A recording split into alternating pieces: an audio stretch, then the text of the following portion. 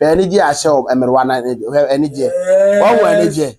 One energy. And number one answer no hands. One energy. One energy. One energy.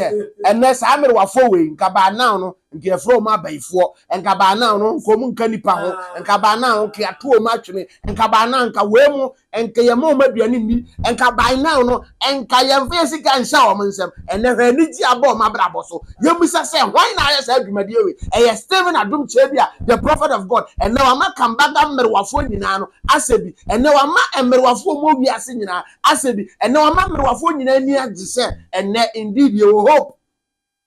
And Kaya, I've been waiting or 40 years, echo 50 years, then the Yamashino. I didn't any Yamashino because was so sad. Baby, a Madrid dear, Madrid baby. Maybe Hamibam and every school. So for Quasi and Penny be meant to Sebi. So for be a Miss Obey or us or them. Tie, Muntia, Mrs. Sophobia or Bobby or us or them. Miss Oya day, we are Quasi and Penny. Mean to Sebi da. So for be our Bob Baye or I saw them with no excuse. Oh, yeah, Quasi and Penny. So for be our Casusum Yassi or I saw them, and I by 4 years say, when we say with no excuse, we are Quasi and Penny. I didn't know because Cheyenne Yama memo. One will need I saw my brabum, and I'm so and I'm a member of 4 years and I got himself to say, oh, my no me account my gun and I'm a soft for living also. Yes, because Mama Yama, me what the yow. Ebimodi awre wo ko wuom enne wo ani gie soronko ade o mabrabom monhwe sofo monhwe bi na mo bada in shame monhwe na mo bada in shame monhwe na mo bada in shame mahunu enne ani gie ade o mabrabo so enne emrewafo hwe twamo sofo kurase ni hwe wo sori a wo to na ma me ebefo na buru asusum yase hwe ani gie aba obi abrabo so. This is the man we need to celebrate. Stephen Adom Kyei Duah. He need to be celebrated. I'm no help me. Mora, I saw from class for I'm sorry.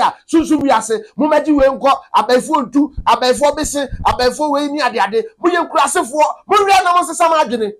Mahunu. Se mahunu. Ekabana we mu nyina komawu. Now listen to this video. Share, lovers of truth or haters of truth.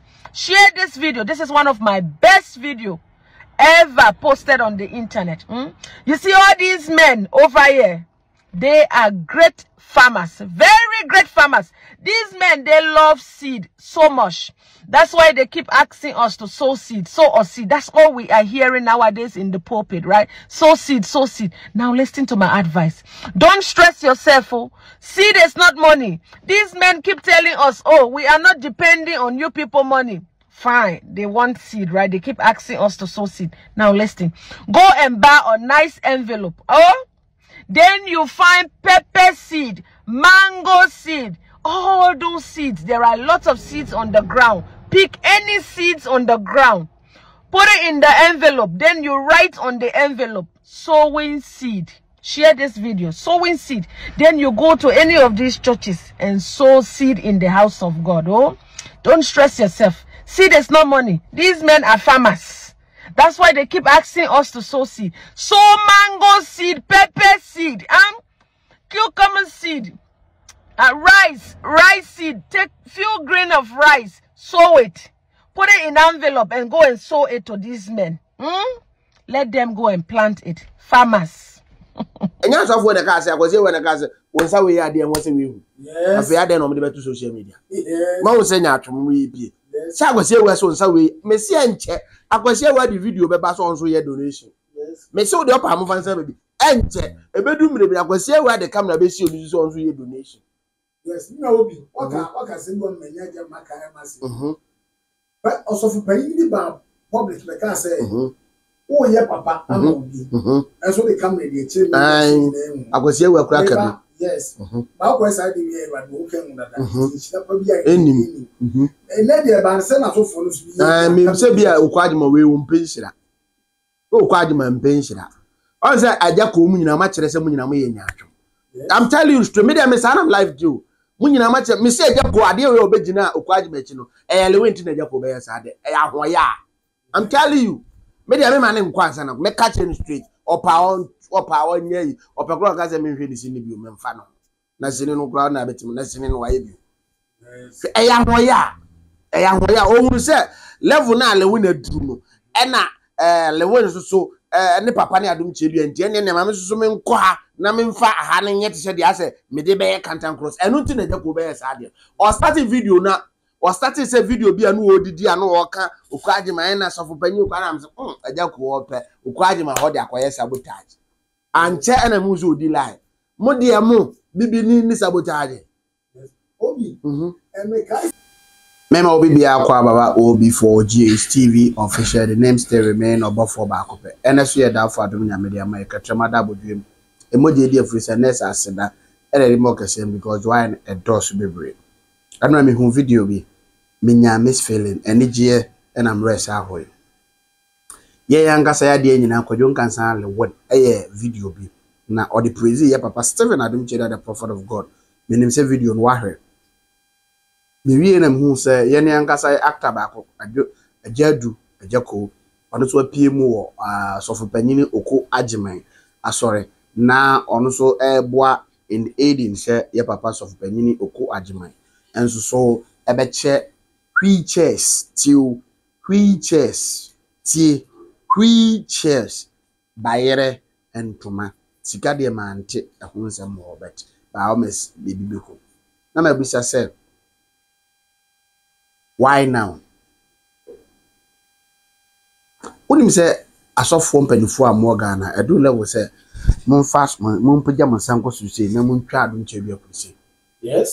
Yes. Because what be money bebre. Na mabisa say obi be here comment say I know we mu yese ye na okwadi makra so che wheelchairs na there. Yes but the oche wheelchairs till the oche wheelchairs any the opage will be free wheelchair mu e man sorry nante no wan akra no here applause the opage will be free wheelchair no olumo nya yes and so on say Adom Kyei Duah mo attack no and so kwadi ma dem no mo praise yes and no na come on say Ghana ya ewo me no Adom Kyei Duah bie ki bi ato na sai ki na no na asofo didi ho nti na no asofo ni nyina abu ofo no yes kia no mu nyina no edidi ho na ye nua baba ako ono susu baba ba kire kikuro wo se na ye aduaba sa aduaba no enna na Ghana stop that sa na Ghana asofo ni nyina na ede edidi ho ena sese no aje gon Adom Kyei Duah amanaje gon wo de mu yentie aduaba kura Ghana asofo mu didi ho yentie. Now listen to this video. Share, lovers of truth or haters of truth. Share this video. This is one of my best video ever posted on the internet. You see all these men over here, they are great farmers, very great farmers. These men, they love seed so much. That's why they keep asking us to sow seed, sow or seed. That's all we are hearing nowadays in the pulpit, right? Sow seed, sow seed. Now listen to my advice. Don't stress yourself.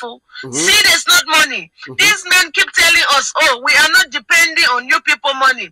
Fine, they want seed, right? They keep asking us to sow seed. Now listen, go and buy a nice envelope. Then you find pepper seed, mango seed, all those seeds. There are lots of seeds on the ground. Pick any seeds on the ground. Put it in the envelope. Then you write on the envelope, sowing seed. Share this video, sowing seed. Then you go to any of these churches and sow seed in the house of God. Don't stress yourself. Seed is no money. These men are farmers. That's why they keep asking us to sow seed. Sow mango seed, pepper seed, cucumber seed, rice seed. Take few grain of rice, sow it. Put it in an envelope and go and sow it to these men. Let them go and plant it. Farmers. May God help us. May God help us. And this seed when Adom Kyei Duah baby so I say. And so man mu sow seed no. And so mo de mu ntimi ntwa bi. Yes. Mu sow seed no na asofo no go twa do asofo da jewa agom. Na asofo da Escalade mu. Na asofo da Bentley mu. Na asofo da private jet mu. Na they living luxurious life. No amo aka say omo de nyame na ehira wo mu. Be ho de ofi abenfo e na etete wo. Eno na enne ya papa be bie saade we so eno nti na papa Adom Kyei Duah nkofo mpena asem na me bisa say question we me bisa wa wo hwe me ne say no kurum de all wheelchairs Yes. any de all page obi afiri wheelchair mu no wie a wasa ma ne sika saje wan pa na aya adwuma kase Yes. cameraman de all page obi afiri wheelchair because me ni mo bi a no oti wheelchair mu ntimi nante oba Adom Kyei Duah na ase ama Adom nyame fa no so ama ne nya ayaresa Yes.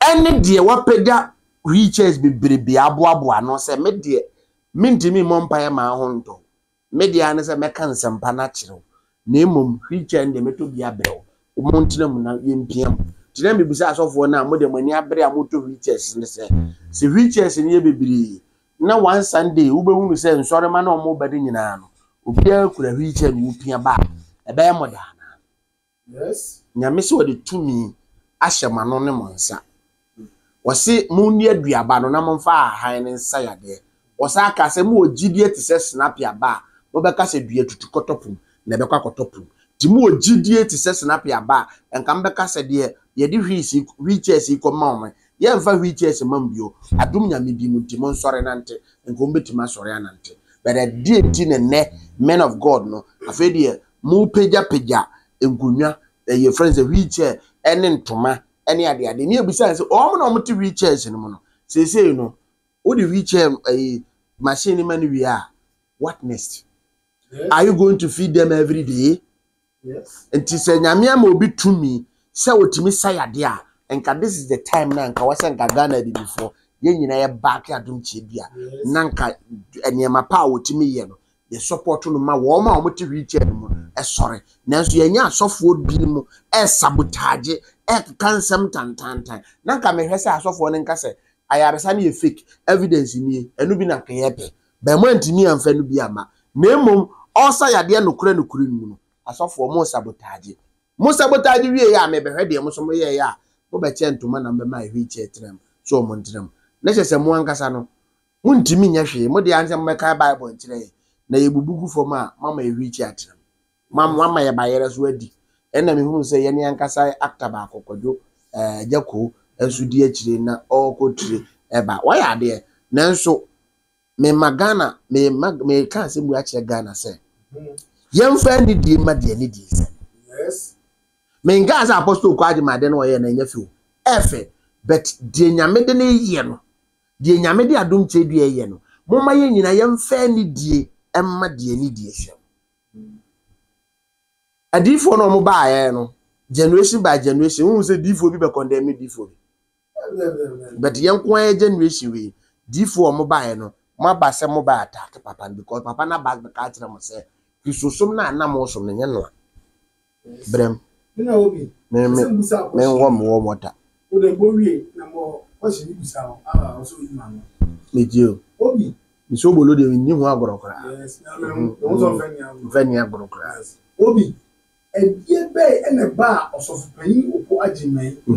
Ananitiri mu. Say on che wheelchairs e ma yalefo. No me du ntoma ne bayere. Edie be ne be nti.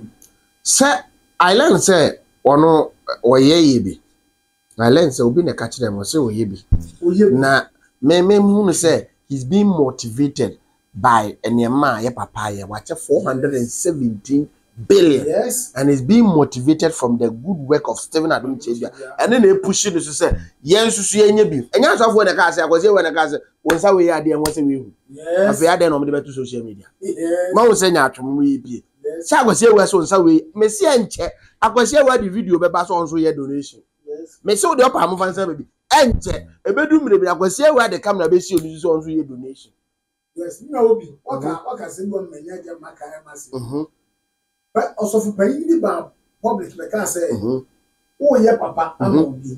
And so they come with the chain. I was here with cracker. Yes. But was I the but who came that? She probably any. And let the Bansen also follows me. I mean, say, be a quadma way won't pinch that. Oh, quadma and pinch that. I say, I just come in a match as someone in a I'm telling you, to me, I'm a son of life, too. Munyina mache me say japo ade we obegina okwaji mechi no ele wenti na japo be yasade ahoya I'm telling you me dey me man nkwansa na me catch any straight opa on nyai opekro ka say me hwe disi ni bi o me mfa no na sini no kura na betim na sini no waye bi eya hoya ohun se level na lewu na duru no e na lewu so ne papa ne Adom Kyei Duah ntie ne ma me so me nko ha na me mfa aha ne nyete se de ase me de be kantan cross enu nti na jako be sa de o start video na o start say video bi anu odidi anu o ka okwaje man na sofo panyi okwa na me ajako wo pe okwaje ma ho de akoye sabotage anche na mu zo di line mo de mo bibi ni sabotage Obi and me kai say e pastor Adom Kyei Duah e be chair 417 billion ma en sorry ma Obi and China who say Pentecost also check the rough rice any akoko and so no more cassette ya pastor Adom Kyei Duah sika na wo check master fuma me see enche Pentecost be che Bible any hymn book on be che ni me see papa Adom Kyei Duah level no de aba on be no nsesan kura mo be sesa by 4 me see okwaje ma bayire no se no che 3 na hu bayire odi begu ho o do mi sika wo bank nyina me see obi enko wura bank no go yi ni sika na why yi sika na ma asore ne begu ba bi aduro no sika no de mo de akogu bank no mo be yi aba by force because Adom Kyei Duah the medium na wa bie nsore manani no wa wo say nua ba video number was seed was ne sofo bi aka seed a eno anso akopa envelope amangu seed na de ahyem friend say kakumba seed na de ahyem makopepe seed na de ahyem no atwere gu akire sowing seed farmer no because asofo no me de o me farmers afuo pa no me de ye one was no previous video me wura yes me video bi me free wura mu pie ye no one was oba no abe confirm me asem yes me see o me ye say emmoa e no me de wura mu see enkopa aduane me de wo no mu ni ti na ya nsori mane aya afunu mu enene afunu mu wura no aba say ni hu hia ma de awurade nti afredi e mo fa afunu mu ni free wura mu emfa ne mra fie na mo ma na aduane ni nti ne na funu mu no aba mfa so eno nti ne ansori asofo ni nyina ese se afunu mu no aba mfa so de a ene ne de ebe ma afunu mu so adidi se de ebe ya yanso ebe nya so bi atena ya ma mo ntena so bi se mu ni ma Obi omusa ko se se wat ni yami ni ti o Obi edie be nti na asofo no na o ma diska bebrebe de egu o ma kanso na asafo ba wo kire no ba na ase a o se this asofo agani asofo pa info ba na etena se meeting hwe se ebe di question bi o asafo hwe ni je asho emerwa na eni je wa wo eni je enemerwa nyina se no hands esa wa wo eni je ma wo eni je ene sa amerwa fo we nkaba now no nke fro ma baifo nkaba now no nkom nka nipa ho nkaba now ke ato ma twene nkaba now nka we mu enke ye ma duane ni nkaba now no enka ye fesi kan sha o mensem ene hwa ni ji aba ma brabo so ye musa se why na ye sa adwumade we e Stephen Adom Kyei Duah the prophet of God ene wa ma kambaga mmerwafo nyina no asebi ene wa ma mmerwafo mo wi ase nyina asebi ene wa ma mmerwafo nyina ni agi se ene indeed you hope enka ya abirwaju obadru 40 years eko 50 years na ne yam hihye no adeti na ne yam hihye no because osuro se ba bia madru die madru mi bayibo me behwa me ba me na wie school sofo kwase ampanyini bi mento sebi sofo bi a me se obo baye wo aso dem tie muntie me se sofo bi a obo baye wo aso dem me se wo ye den wo ye kwase ampanyini mento sebi da sofo bi a obo baye wo aso dem with no excuse wo ye kwase ampanyini sofo bi a wo kasunsum yase wo aso dem and abaifo ye say we mu ye say with no excuse wo ye kwase ampanyini adeti na me kasa hwe ye na memo won wani ji ahye o mabrabom enam so ena mamrewafo ye anya asumdue ene galamse atu atoche e wo oman mu a no me aka oman Ghana enam asofo ni bi no so yes because mama ya maame madi yawo ebi mu di awrewo ko wuom ene won wani ji soronko ede o mabrabom mohwe sofo mohwe bi na mo bada in shame mohwe na mo bada in shame mohwe na mo bada in shame mahunu ene aniji ede o mabrabo so ene emrewafo hwe Chamo, sofo kurase ni hwe. Wo sori a woto na maame ye befo na buru asusum yase. Hwe, ani gi aba obi abrabo so. This is the man we need to celebrate. Stephen Adom Kyei Duah. He need to be celebrated. Hwe, emerafo no hwe mo ye. Moya asofo nkurasefo mo sori a sunsun wi ase mo maji we nko abefo ntu abefo bese abefo we ni ade mo ye nkurasefo mo wi na mo sesa ma adwene mahunu se mahunu ekaba na we mu nyina nko mawu ekaba na nko mu nyina awu nyankopɔ be pusa sa mere wa fo wa mo anam na sunti o mawu wo no me se afi we nko na wie ye no nyame be strike mo down e mere wa fo bre wa hwɛ back to school na so for kurase ni bi na wa ma akra oh god monhwɛ hwɛ mere wa na ni gi anwaje hwɛ ni gi e de o ma bra boso won say afedi o cameraman won so wusu hwɛ ni gi e de o ma bra boso hwɛ ma mi we hwɛ mo hwɛ ma mi no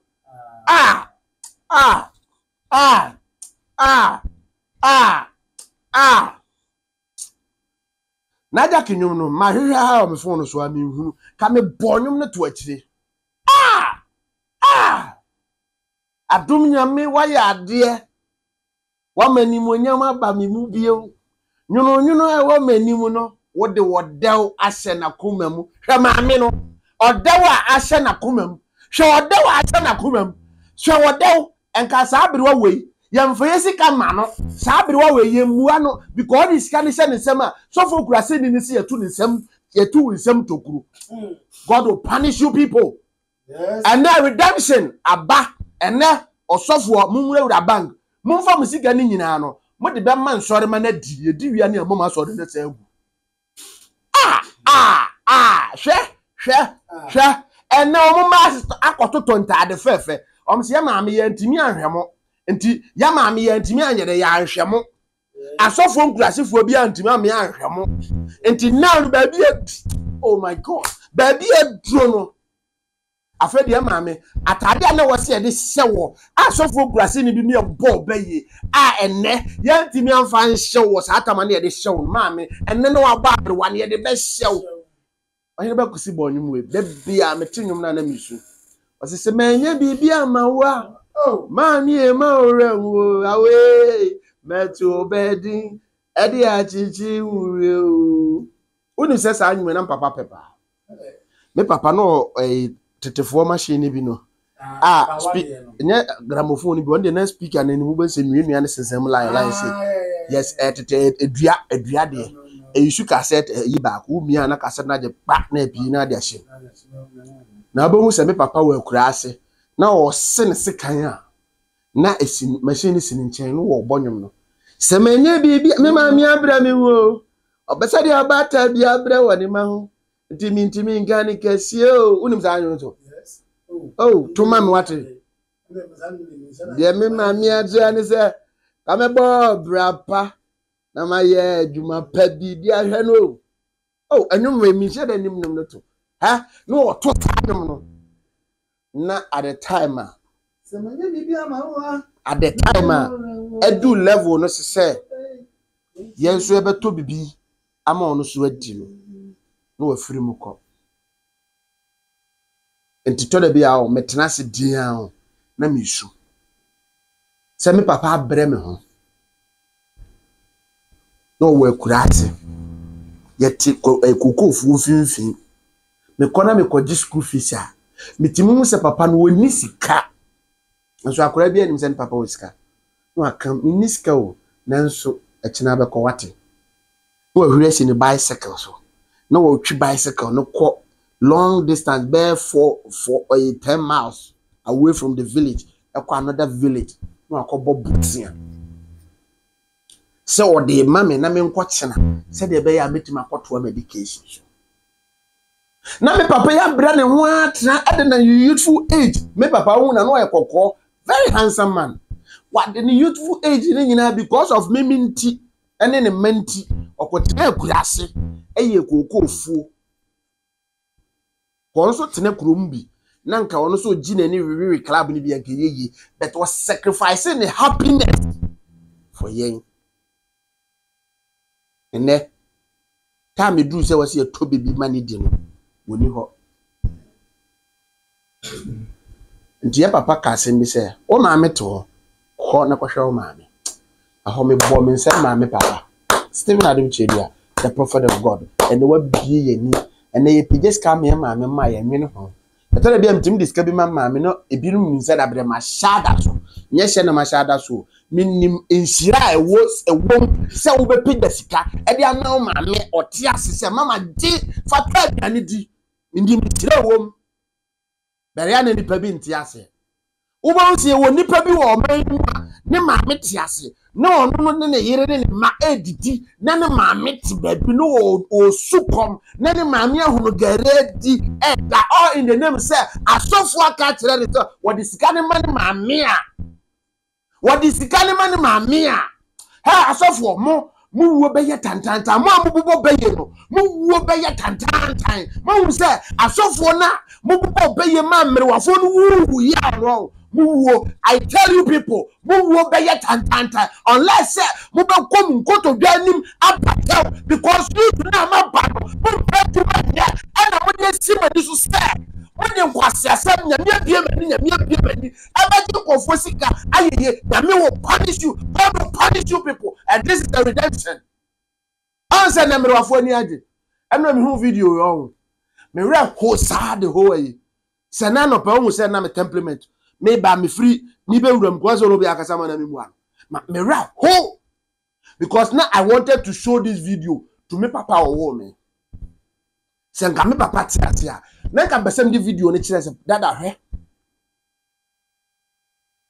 enso manya tinyum we da bia me bo se manya bibia ma wa mani e ma orenwo e awowe meto bedin na fortunately for me so me papa meto no bedin.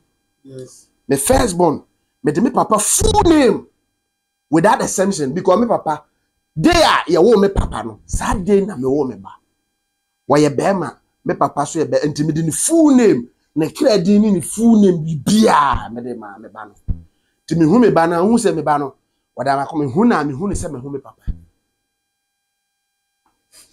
mo de mon ko so na mo fa sunsun wi ase enyi mi sa anko na one day sa sunsum na mo se edi machi no sunsum na mo se musunsum asane no ebe sane asimo so apie mo to gatam sa sunsum no ebe pie mo bufom se mo se sa sunsum no ya no kora se edi machi a ebe pie mo bufom ko sunsum na me yenya nsade bi amaye ebe sa busua ebe break abusua cameraman abram because me hu so ani atoto ene me ne cameraman nyina yesu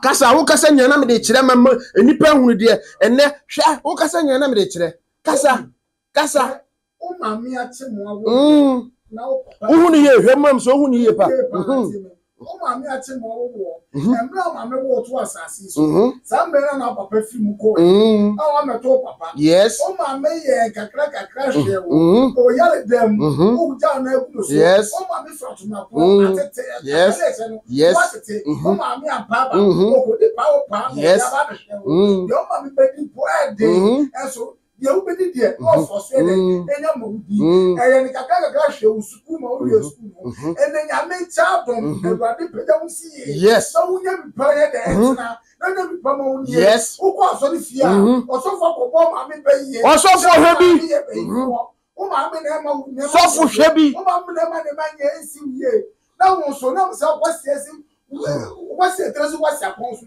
kwasi eti su kwasi akonsu nti na wo no tie na wo no wa jo so fo asemadi na wo pamo ma me afiri na so fo odi ni ma me birthday oh na so fo jimini na obo ma me baye no oh onu nu di eno na obi asane so obi fo ya didi yikwase ani so ni so fo obi obebo obi ma me baye bi o kwase a ni yin sa de ni mfirim obi tie o bo obi ma me baye innocently wo ye kwase a udi o bo obi ma me baye na udi ma me birthday a o ma me ni birthday last one wadi no adre wo de udi ma me birthday na wo ye obi ma me de wakoka chenzo ono ma me ye bayifo o ye bayifo a ada na bayifo be sika na wudi o ye bayifo na ada na bayifo be sika na wudi obi tie waka so ma me ye bayifo no you ma me ba kwa ma no no be di ma me atem unya no kwa do bu na buso yes no se wo fu ma me chen yes o ma me chen o to me bi ni o to me bi no o ma me di are wo sa e de ya sa e de sa re ko wo o ma me di are wo no be di to eden o na ko fo fie mo se se de die e na o so to mo so fu no ma me ni dire e de edie kan hu say de wo ye no faka wo de Okay. Yes. That day. Adia amutie ani yew dia mame afam wo hwe kanna bia okwo awale na busane okakai wunya asem ya yu to twene wa ona akoya afani bi wachie ni na ya o mame Yes. aso ni eti no oso faka choso mame ni ebe ifo ono na eye o yu mame ba akwa Yentie asem ay papa kafa abayi hu se bayi sofo kurase ni bi bo bayi a de omde ohwetie yes I nti asan be dane atem didie ya kasa wo ya befo a ami amwakwa wo de wodan wo nidi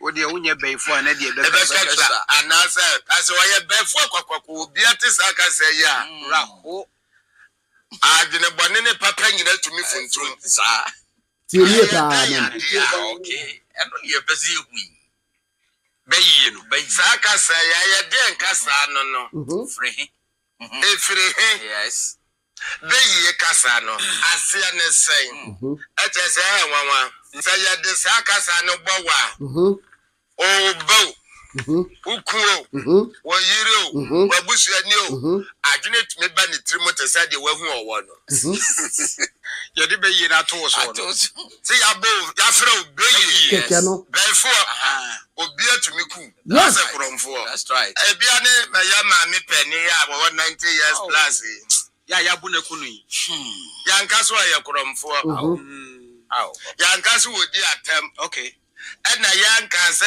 wa kohwe biribi agu wa kan biribi atuagu kasa keke oya befo eno ano no nipa nyina ya hwe ha pese na wie ya ba because ya bo be yedi that's right bayi che abusuan bebre mu no ebi ma me ne ya papa no owu ya kra ne bensi wo yes adenti because ya didn't be ya da ato ne so wow yes ye be for say be krama if you say ya friend no be for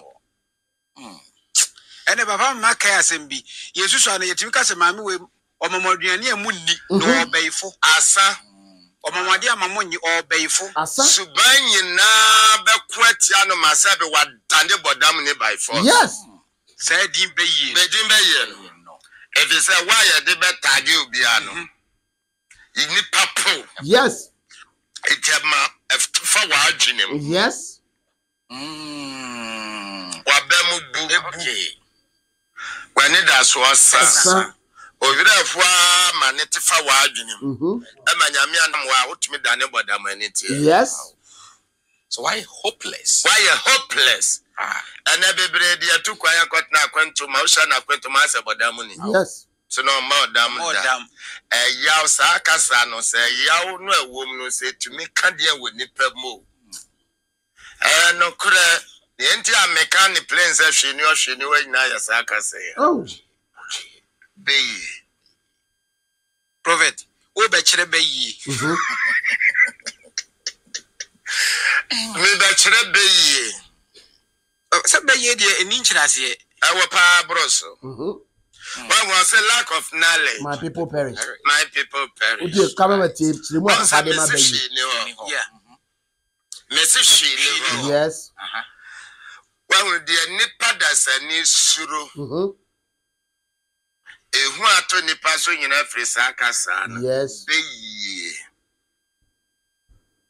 beyi okay why ya de betajo no ya fra obeyfo yes okay eno na akofa ehu ni ayam hihia abetu wiase right na sumasama wo ho ni yes sir wa usa na ni bi ya kan or dead yeah kasa bi yeah na akoda someone there ode kakai yeah kakai no debi ada do obi adwane nkwade nyina adwane kakai so ya na odi kakai ba ya da ya kasa bi ni kan keke ewo ho da bi ni kakai ni ho ana na be yesu ni ho wow ti beye entenifo kakai okay we ye pani ya beye oh I see ora akwada ya kakai we are penny a bay. Obia nim the Kodia Besine. And they said, yeah, Kakai, Obiane, the Odia, and the Kakaya, and Eguna Quadabi. Obidia Tinte, Rona, yes. Obiso so the Potoewa, Obikra the Abe. Says a dear Pia to me, Kakai. Yes. Obiane, the Odia, Kakai. Sana Bay, Besine, Obiane, the Odia Bay. And ye near dear potting, say, a dear way, a baby. David Obiane Nedia, to be sent near your war. Obisa Nedia Shekuku, Obisa Nedia Petu, Obisa Nedia Papa Debi, Obisa Nedia Petting, Obia Kabi. I bet to me, I'm a Hunua Kakaidi Bane, be better also. Yes, I did to me 1 year.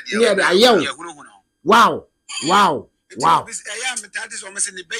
Boy, what said your papa? I could answer the Kakaya boy day. I bet anything you. Woman, your mind, some master Adom Kyei Duah, the prophet of God. Me more say my papa. Yes. Adom ya me Emma on Quatentine, Ahwadi womb.